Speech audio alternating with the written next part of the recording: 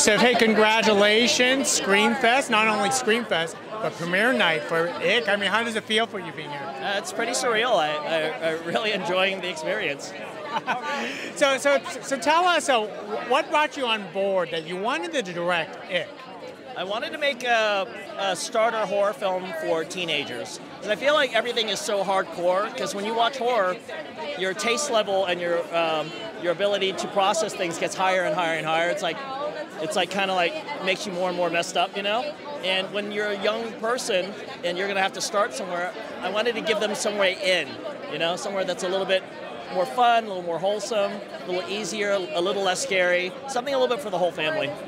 My gosh, I mean, it's always the teens that get in trouble in these horror movies, aren't they? Yeah, they get in a lot of trouble in this movie, that's for sure. So tell us about working with, I want to say Ick, the slime, or whatever. I don't know what you guys call it on production set.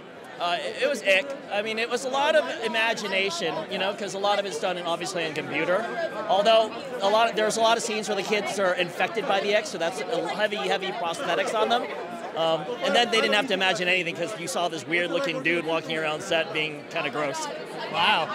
You love working with CGI or practical, usually? I like both. I like blending both together. So there's a lot of effects here where it's actually a combination of practical and CGI together. Most awesome. Well, hey, congratulations. Thank you for speaking to us. The audiences are going to laugh and scream tonight, aren't they? Thank you. I hope so. All right. Thank you very much.